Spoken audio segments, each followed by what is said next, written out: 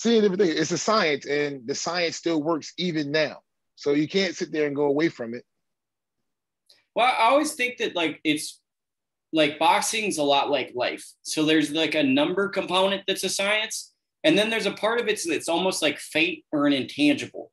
You either got it or you don't, because some guys are great boxers and they get in the ring and it still doesn't matter. They fight someone who's vastly less talented and that person wants it more, or they have something about them that can just win a fight.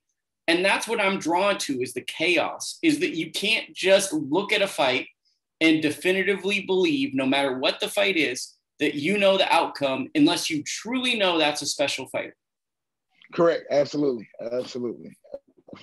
And that's one of the things. On any given night, anybody could be the better man that night.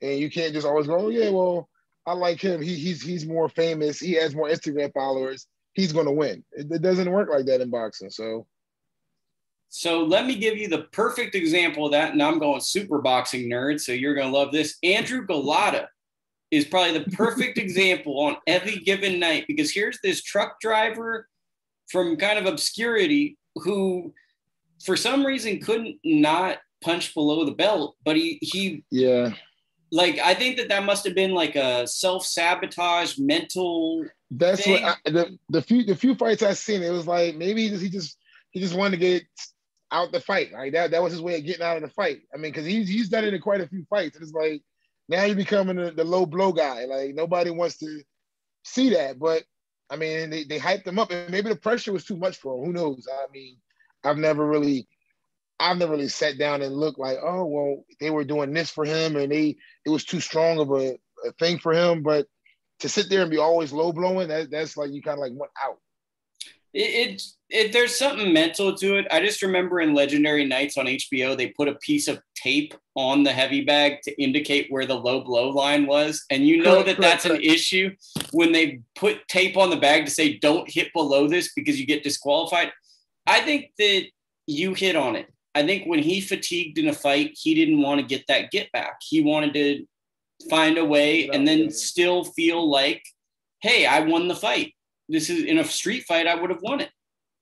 Yeah, I mean, that like you said, you touched on it. When fatigue sets in, it's like, all right, or if you didn't train as hard as you're supposed to train, or train like you're supposed to, I'm tired. All right, I'm trying to get out of this way the best way I can. Like, you don't, I mean, some people look at it differently than what I would look at it, but I think that you can't go out like that. Like, you still got to go out as if, you know what, I'm a fighter. I got to be professional about the situation.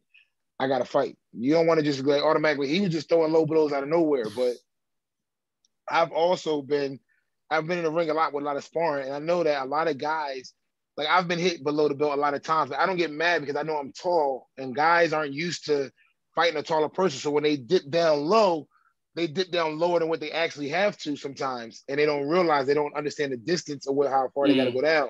So I don't never get mad. I just try to make sure I work that it doesn't happen to me as much as possible.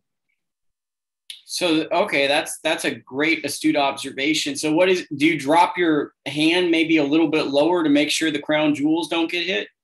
No, I try to move my feet. I try to move out the way so they don't even hit me, period. Like, it's been tough. Like I said, it's hard to find a lot of sparring. So it's like, when you find sparring, you find guys your weight. They might not be 6'3", 6'4". They might be 6 foot. And they might be used to fighting guys at 6 foot. So when they're dipping down to throw a body shot or anything like that, they dipping down a little bit further than it would have to be on a guy I'm 6'5". So I'm 6'5". They want to dip down that far. And when they do it, it's like, oh, wait, hold on. Let me, move out the way a little bit more. I can see certain stuff coming. So it's like, all right, I know you're trying to go for a low body punch or a below the belt punch, not meaning it, but it's going to happen. Great insight. Before I get you out of here, because you've been a great guest, let's create a headline. Who do you think is the best